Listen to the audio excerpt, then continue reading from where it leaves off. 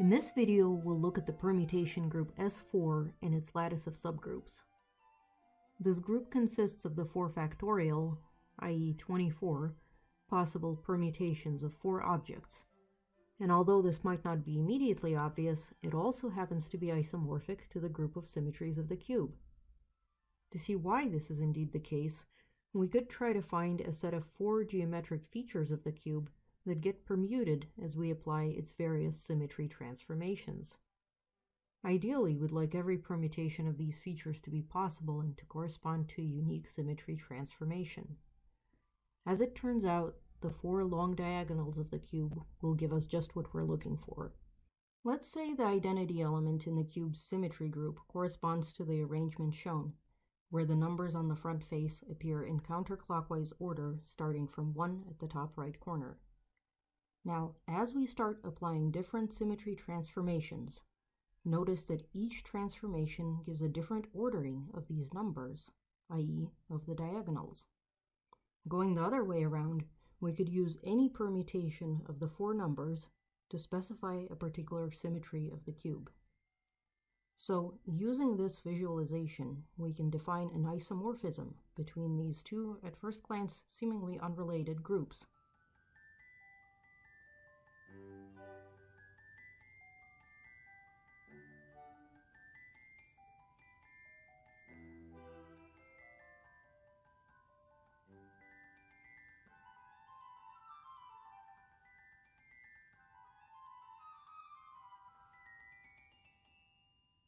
Now let's take a look at the subgroups of S4 and see how we can interpret them both combinatorially and as spatial transformations.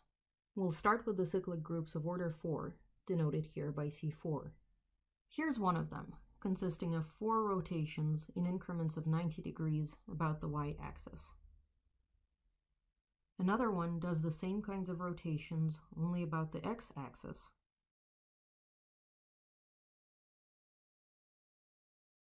And yes, the third one is the set of 4 rotations about the z-axis. Combinatorially, each of these subgroups is generated by a 4-cycle permutation of the diagonals. Going up the lattice, we can expand each of these C4s to a dihedral group of order 8 by throwing in the additional operation of flipping the axis about which we rotated.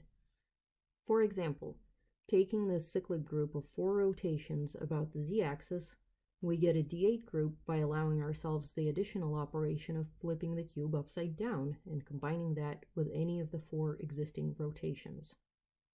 Notice that this is just the group of symmetries of the square, which we saw in a previous video.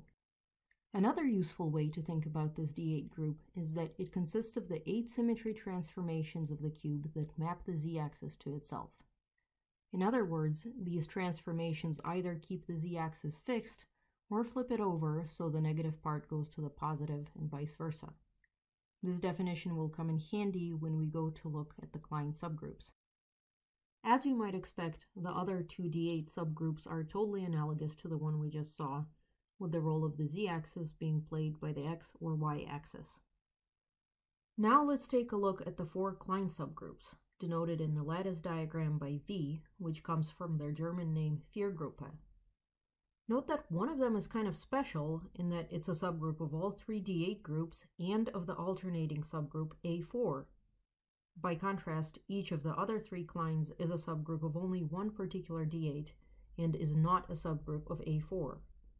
Let's see if we can find this special Klein and identify what makes it different from the others. We'll temporarily squish the cube along the z-axis just to recall what the Klein groups look like in the more familiar context of symmetries of a square.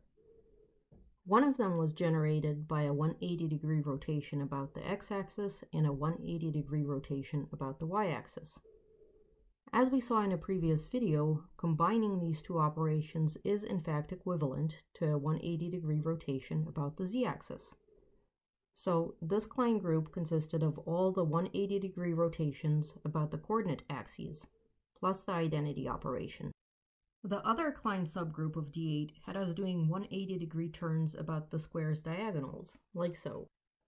The combination of these 2 flips also produces a 180-degree rotation about the z-axis, which is the one non-trivial element this Klein group shares with the previous one. Of course, symmetries of the square are just a subset of symmetries of the cube. So, going back to our cube, the elements of the first Klein group look like this. Notice that each non-trivial element switches two pairs of diagonals at the same time, which means each of them performs an even number of transpositions. Hence, this group is a subgroup of the alternating group A4. Furthermore, since all elements in this Klein group map each of the three axes back to itself, it is a subgroup of all three D8s. Thus, we've found our special Klein group. Now, notice that the cube has 12 edges, 4 parallel to the z-axis, 4 parallel to the y-axis, and 4 parallel to the x-axis. We can draw 6 lines connecting midpoints of opposite edges. For example, here are the 2 lines passing through midpoints of opposite vertical edges. Going back to the other Klein group we looked at, we might describe it as being generated by 180-degree turns about these 2 lines. Taken separately, each of these transformations interchanges only one pair of diagonals, and thus corresponds to an odd permutation.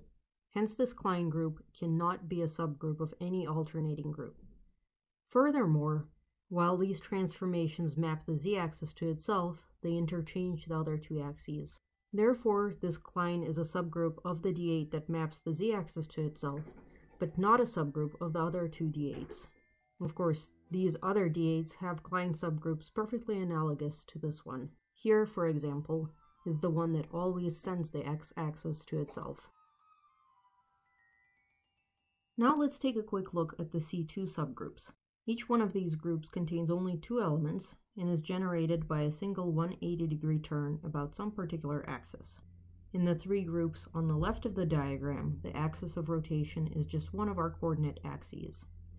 As we have seen, these rotations, which are the non-trivial elements of our special Klein group, swap 2 pairs of diagonals simultaneously, producing an even permutation. Thus, the C2 groups they generate are subgroups of the alternating group A4. Each one of them is also a subgroup of one of the other 3 Klein groups, as well as of a particular C4 and D8. In the C2 groups on the right, the axis of rotation is one of the lines connecting opposite edges of the cube. Since these rotations interchange only one pair of diagonals, the groups they generate cannot belong to any alternating group. As shown earlier, taking 2 such rotations lets us generate a Klein group. However, to do so, we must be careful to select a pair such that the 2 axes connect parallel sets of edges. For example, these 2 lines, which connect pairs of vertical edges. Note that these 2 rotations produce disjoint 2 cycles. But what if we were to take a mismatched pair, say a rotation about this line and a rotation about this line? These rotations correspond to a pair of 2 cycles that are not disjoint. Let's try combining them repeatedly and see what happens. Watch how the dots get permuted.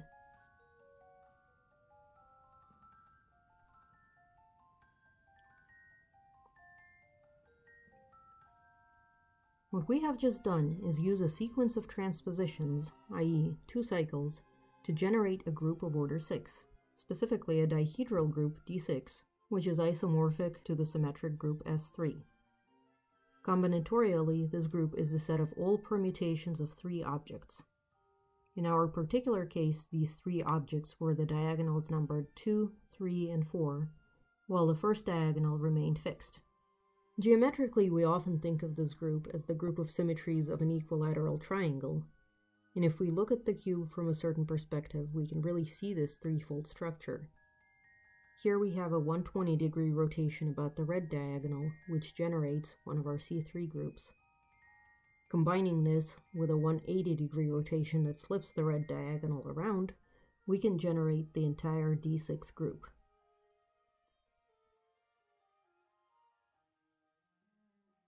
Here is what its elements look like when we return to our original point of view.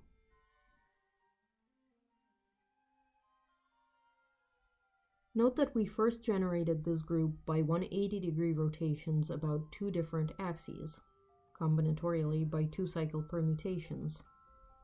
Now we've seen that we can also generate it by a combination of 120 and 180-degree rotations. In other words, a three-cycle and a two-cycle. This illustrates the fact that in almost all cases, there is more than one way to generate a group. Since we have 4 diagonals, we have 4 of these C3 subgroups and 4 corresponding D6 groups, each consisting of transformations that send a particular diagonal back to itself and permute the 3 others. Here's the D6 that fixes the second diagonal.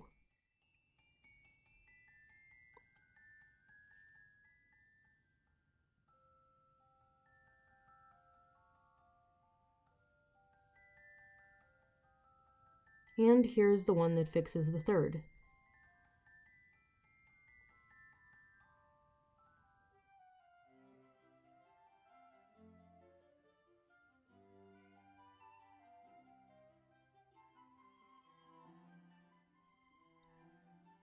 And here's the last one that fixes the fourth.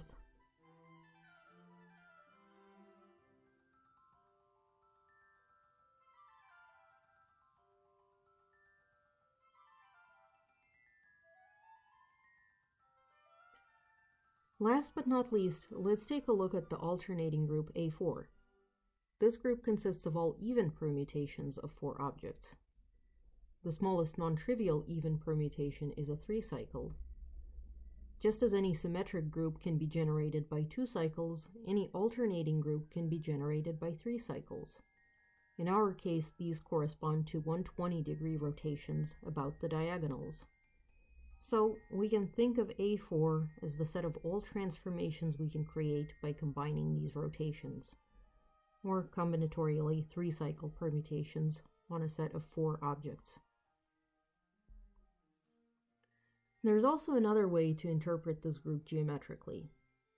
As we saw in another video, the group of symmetries of the tetrahedron is isomorphic to A4. We can inscribe a tetrahedron inside our cube like this. The 12 symmetries of the cube belonging to A4 are simply those that map the tetrahedron back to itself, such as these ones.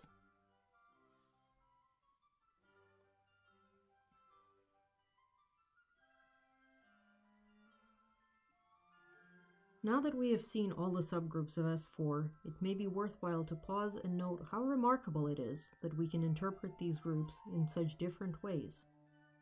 On the one hand, we can think of them combinatorially as consisting of sets of permutations of 4 dots. On the other hand, we can see these groups as sets of transformations of a 3-dimensional space. It is interesting that by observing how permutations combine to form other permutations, we can learn about how spatial transformations combine to form other spatial transformations, and vice versa. In the next video, we'll take yet another look at S4 by examining the matrices that describe these 3D transformations.